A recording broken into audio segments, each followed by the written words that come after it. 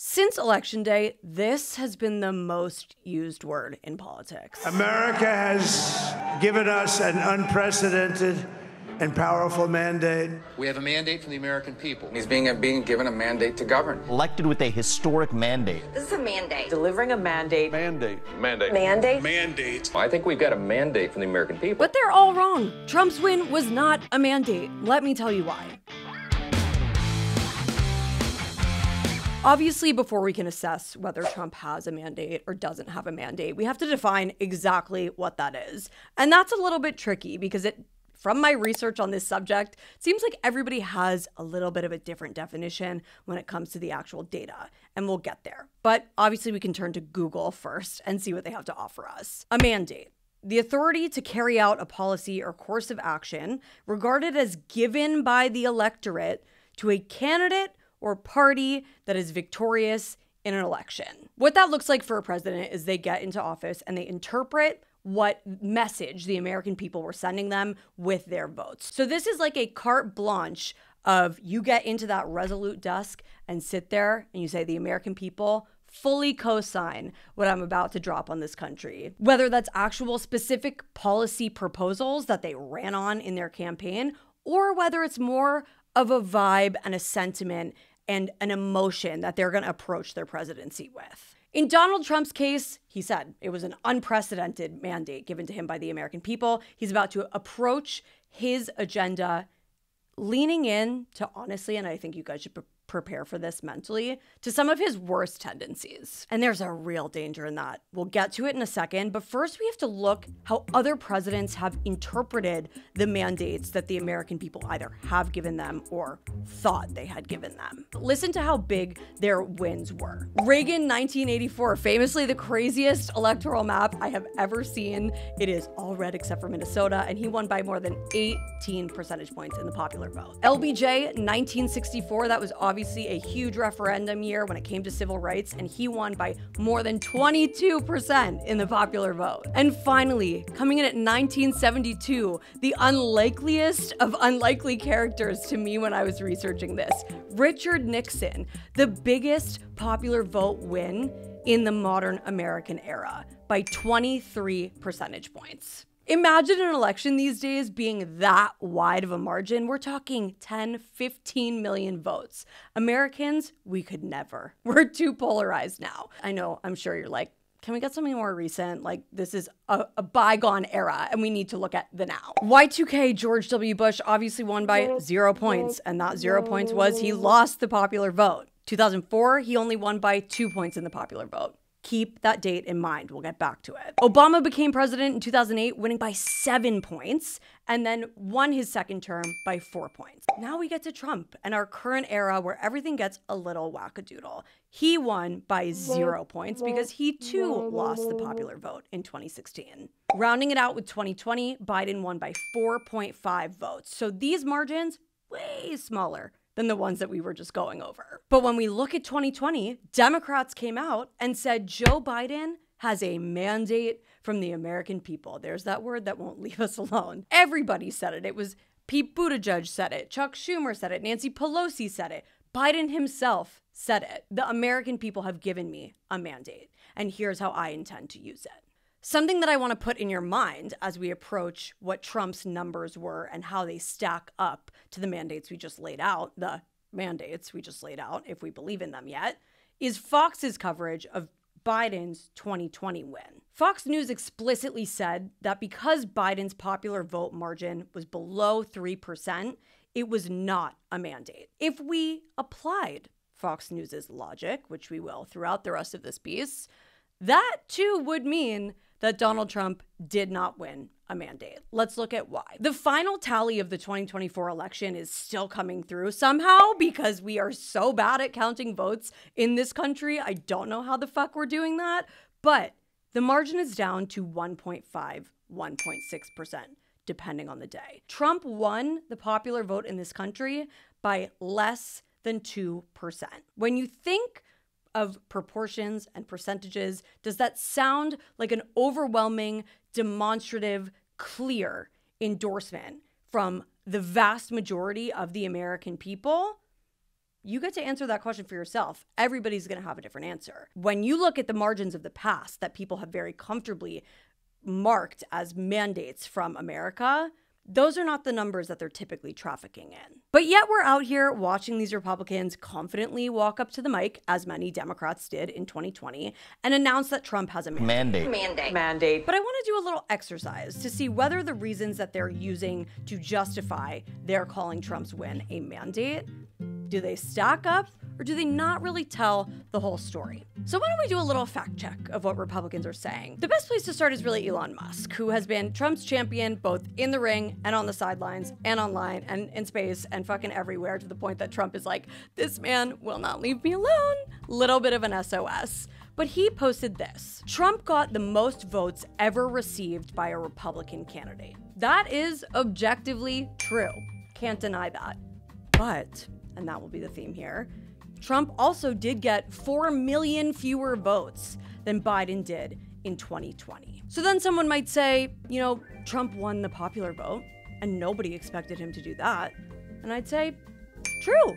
But he also failed to win a majority of the popular vote, which means more Americans voted against him than actually voted for him. Not sure that sounds quite like a mandate to me. So then I could see somebody saying, well, Republicans won all 3 of the things they needed to win: the presidency, the House, and the Senate.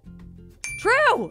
I'm literally gonna go crazy. But it's also the smallest House majority that Republicans have had since America became 50 states. That's real risky. Not to mention, a trifecta has happened 47 times in the past. It's not necessarily a unique phenomenon. Okay, fine then. What about the Republicans winning 53 seats in the Senate? That's a majority. True. Can't deny that. They are gonna own that shit for a minute. But here's another interesting little piece of data to chew on. 4 Democrats, and bear with me here, won Senate seats in states that Trump won. That feels like a fucking tongue twister, which means Wisconsin, Michigan, Arizona, Nevada sent Democrats to the Senate while electing Trump with all of their electoral votes. That mismatch is not a good look for him, considering in 2020 and 2016, there were no states that voted for Trump in the Electoral College that then sent a Democrat to the Senate. Ugh, so I don't know, maybe 49 out of 50 states became more red than they were in 2020. And I'm like, okay, you got me there. That is an absolute fact, and that is a disaster for Democrats. We can all agree on that. And all of this to say is that these things that Republicans are saying and the talking points that they're parroting are not untrue. They are absolute facts of the results of this election, but they don't reveal the whole picture that we're looking at here when we're determining whether or not somebody has an overwhelming, clear, demonstrable mandate from all of the American people. Every single day I will be fighting for you. So now we get to that danger that I was warning you about. And that starts with Trump now gets to decide what is his mandate. I think it's very clear that if you took the mandate from the needs and desires and wishes and the American people begging as a whole, the mandate would be, we are going to bring down those fucking egg prices that everybody was mentioning when they went to the voting booth on election day. And that was the number one thing motivating voters and causing them to vote for Trump, was they felt like he was stronger on the economy. But, and I know it's a little bit early to tell, so don't drag me for this, you can kind of see that that's not exactly where his head is at so far. He hasn't exactly come out here and said, the mandate from the American people that I was given is to rein in prices, and here's how I'm going to do that in my first 100 days. What signs can we see from the early days post-election to give us a clue what direction he's going to go in? The question that I keep coming back to is, are we going to get Donald Trump the president, or are we going to get Donald Trump the man? Donald Trump the man is one who is going to prioritize himself over the good of the people on many, many occasions. And if that looks like going after his political enemies, which he has hinted at, if that looks like focusing on tax cuts for the wealthy and throwing tokens to people in his circle like Elon Musk, then that is going to be at the loss and at the frustration of a lot of the American public who endorsed more of his policy ideas that had to do with the greater good. And if there's anything we learned about the American people after this election, it's they're voting based on the numbers in their pocketbooks, not the numbers on his hit list. So there's a little bit of a danger here because in this choose your own adventure, if you choose wrong, that's going to come back to bite you, girl. And I like to call this a little bit of the rubber band theory. You know, when you pull a rubber band, the harder you pull it, the more momentum, the further it's going to go. And the American people really wanted that. That's why they showed up and voted Donald Trump in office. There was a little bit of self-destructiveness that Americans wanted to lead with, the burn it all down nature. But if you pull that rubber band too far, and it snaps right back in the direction that it came from.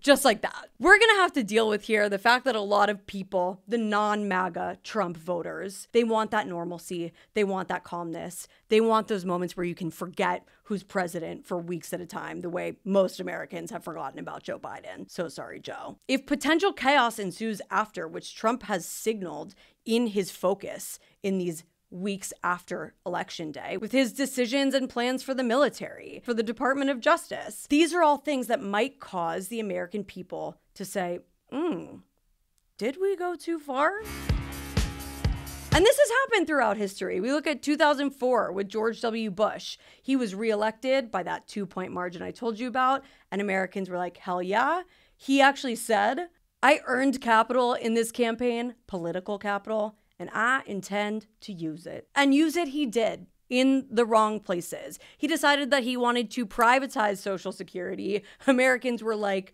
the hell with that decision. And in 2010, flop for Republicans. They lost 31 seats to Democrats and lost their hold of Congress. Obama 2008. I remember it vividly, even though I was young. The economy was reeling from the Great Recession. People were not feeling the effects of economic growth with any sort of immediacy, because that's impossible, lest I remind you, into his first term. Not only that, Obamacare, unbelievably, not super popular at the time. Democrats lost 63 seats. That's like unfathomable in our era right now. They were fucking walloped. And guess what that led to the rise of? The Tea Party. If you know, you know. Because the American electorate looked at this and said, wow, we get nationwide elections again. Every member of the House is up for grabs. We don't like the way that it's gone. We understand the mandate that we gave you. We don't like what you did with it. So we're actually going to kick your ass out of power in the way that we can. Congressional elections. And that's one of the beauties of a mandate, because it's not up to me if Trump has a mandate or not. It's what he wills it to be, and he has that unprecedented mandate. But we get to test that immediately in the short term and a little bit in the longer term too. How? In the immediate future, we have Senate confirmation hearings for all of his cabinet appointments. These are going to be must-watch TV. And that is a real gut check to see who his loyalists are, not just in the people that he's nominating to these positions, but in the Senate Republican caucus. Who is going to sit there and say, anyone that you sent to us, Donald Trump, approved, approved, approved. No matter how inexperienced or out of left field a nominee might be, they're going to sit there and say, we got you. Already, that is proving not true. And we haven't even gotten to the confirmation period yet. Matt Gaetz, Republican senators were like, it's a bridge too far, Mr. Trump. I'm sorry, we can't do it. And Matt Gaetz, politely as he could, withdrew his name from consideration. So that litmus test of his mandate is not even holding up in his own Congress as of right now. And if you want to enforce the mandate that you have, you need Congress to confirm the picks to then carry out that mandate. That's the first hurdle. Second, and let's say the rest goes to plan, which it very well may be, we get to look at the 2026 midterms. I know you're like, can we get through 2025 first? I'm like, no, we got to look at 2026 because it could be a bloodbath for Republicans if things go too far. That's one way to look at it. If Donald Trump leans into all of his worst tendencies, if this goes the dark path that all of these academics and liberal TV hosts are warning of, the American electorate could say, then we're going to rip Congress out right from under you. You better believe we're going to check and balance your ass. The other look at this, though, is what he decides to do is somewhat middle of the road and ends up being extremely popular with American people. That's definitely not out of the question. If people like the direction that America is going in 2026 for the midterm elections, then Donald Trump's mandate might look strong in hindsight. If we are faced with an unhappy electorate that's getting unhappier by the day, part of the reason they decided no on Kamala Harris was because the majority of people disagree with the direction that this country is going in. If that continues to be the case, then it doesn't matter how strong Trump believes his mandate is. The voters could say, You're fired. I'm happy you're here because you can check and balance me as well in those comments. Throw us a like, subscribe to the channel, turn your notifications on. I'd love that. And we'll keep sounding this out together.